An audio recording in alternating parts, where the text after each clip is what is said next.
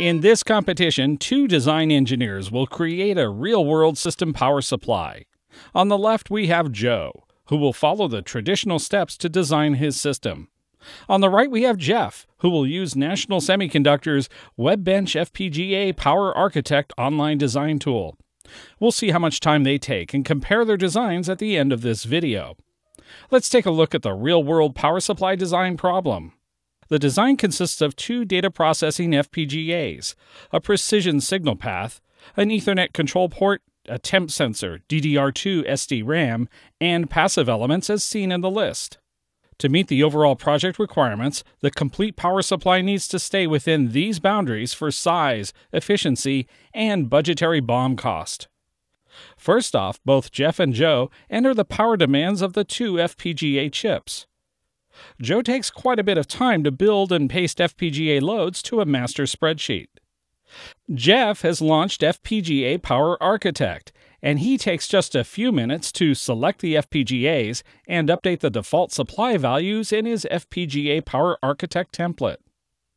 Now both designers need to add in the power budgets for the rest of the ICs. Joe takes several minutes to add the non-FPGA loads into his spreadsheet. Jeff takes about half that time to add the same loads using Power Architect. Now Joe takes quite a while to check the various rail dependencies for each FPGA. Joe needs to carefully examine the notes in each FPGA manual and make sure he finds all of the hidden requirements and limitations and understand how they affect his design options. Joe has to manually figure for considerations like power rail soft start guidelines, filters, and other restrictions such as sharing any filtered rails. Jeff has all of that automatically identified for him and presented to him in the WEBENCH tool. So now, the designers need to figure out what power supplies are needed to power the loads and how they will be hooked up to the input source. Joe takes a good part of an hour to estimate all of the power supply requirements in his spreadsheet, then works out a strategy to either combine or isolate loads into different power supplies. Finally, he comes up with a power tree architecture that he thinks he can use. Jeff uses FPGA Power Architect to calculate a wide range of supply architectures in seconds that he can tune for size, efficiency, and total BOM cost.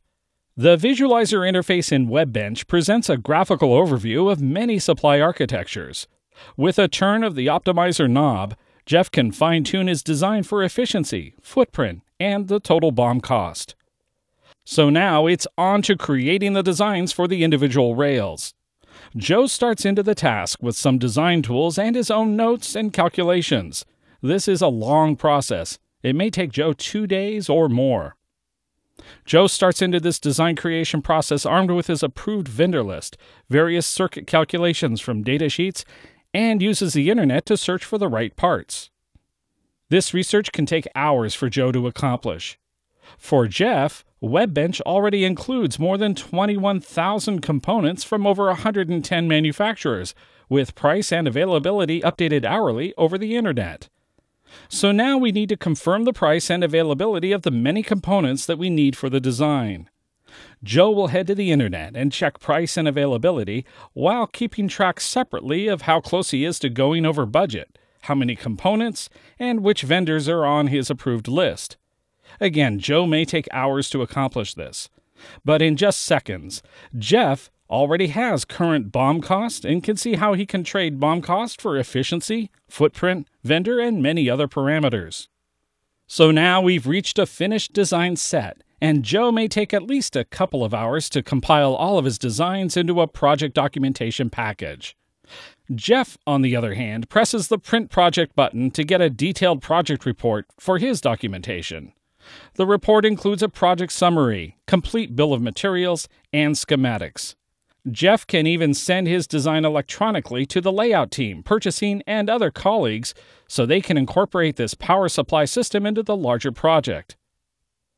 And just when you think the design project is complete, you get a surprise call from purchasing, telling you that one of your selected vendors is no longer an approved supplier. What?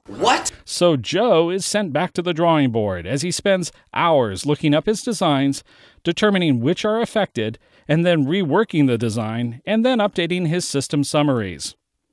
But all Jeff has to do with the WEBENCH tool is pull up his design, swap out the vendor, rerun his project and designs, and really just about 5 minutes, he can print out a new report and resend the project to layout.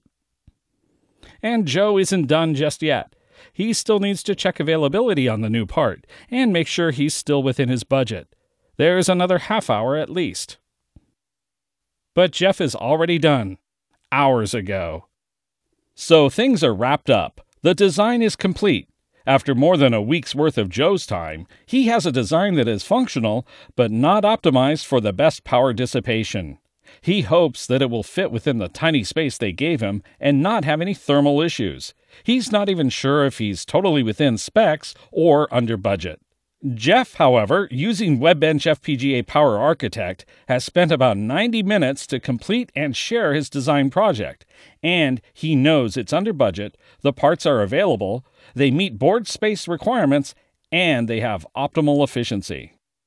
And the winner is Jeff and WEBENCH FPGA Power Architect. With a time savings of 38:1, a fully tuned and optimized power supply design, up-to-the-minute supplier pricing and availability, and complete design documentation, WEBENCH FPGA Power Architect beats the traditional design process every time.